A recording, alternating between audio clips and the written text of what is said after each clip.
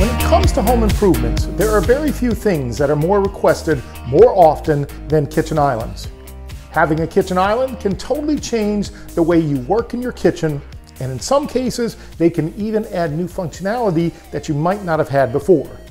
Because they're such a hot commodity in a lot of homes, having a kitchen island can even increase the value of your home if you decide to put it on the market. Thanks for joining me. Big Lloyd Dotson here, and if you're watching this, you're probably interested in a new kitchen and maybe asking what makes for a good kitchen island. Well, long gone are the days when a kitchen island was just an additional surface to set things on while working in the kitchen. So join me right after the break, and I'll be sharing 5 things you need to know if you're thinking about installing a kitchen island of your own.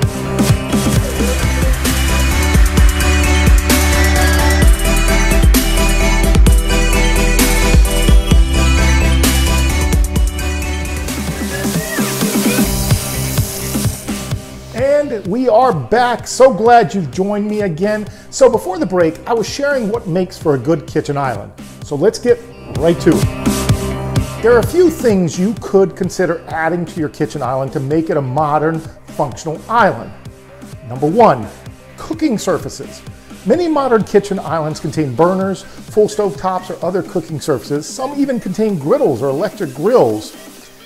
Again, those things allow you to cook in different ways and give you more surfaces and heat sources to work with when you're fixing a large meal. Depending on the design of the kitchen island and the specific cooking surfaces, you can either give the island an electric connection or hook it up to an existing gas line.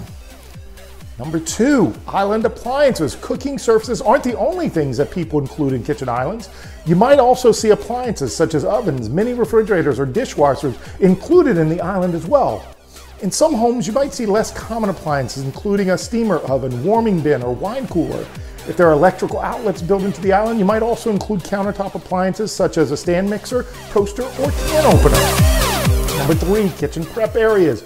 One common reason for installing a kitchen island is to add a prep station that is separate from other kitchen surfaces. This can involve adding things such as a small refrigerator to keep prepped items cold. Some must-haves for a prep area also include a sink and some form of cutting surface. Ideally, the sink should be deep enough to wash vegetables and other food items and should have both hot and cold running water. The cutting surface can take different forms, like butcher block, that's very popular, and have a rack for storage, cutting boards, and those things are very popular. Number 4, additional storage. If there's one thing that almost every kitchen needs, it's more storage. A kitchen island can help with this, giving you a place to add additional drawers, shelves, or cabinets. Spice racks are a popular option to add.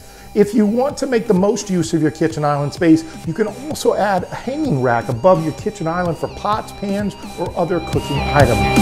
And finally, number 5, stow under seating. Some people want to be able to use their kitchen island as a place to enjoy a quick meal, especially at breakfast or lunch. Stools or other small seating options, like you see on this island, store under the kitchen island lip and can provide easy access seating that stores out of the way when not in use. A seating space can be added on top of other features, typically by letting the side of the island that faces away from the main kitchen, like you see here, used for seating, while the interior facing side is more functional. So, ready to build your new kitchen island now? Well, my final piece of advice would be this. If you want to, make sure to find a professional to help you design and build your kitchen island or hook up your various fixtures. It's well worth it to work with someone who can help to make your dream kitchen island a reality. Alrighty folks, that's my big real estate tips for today. If you'd like to learn more educational information on buying and selling real estate, make sure to watch my other Just Ask Big videos. Or if you want to have me help you personally with the buying or selling of real estate, feel free to message me directly, or you can contact me toll-free at 833-ASK-BIG. That's 833-ASK-BIGG. For those that just want the digits, that's 833-275-2444. And last but not least, be sure to visit my website at bigresultsrealestate.com. Thanks for watching. That's our episode for today. I appreciate you joining me. And as always, remember to be bold and think big.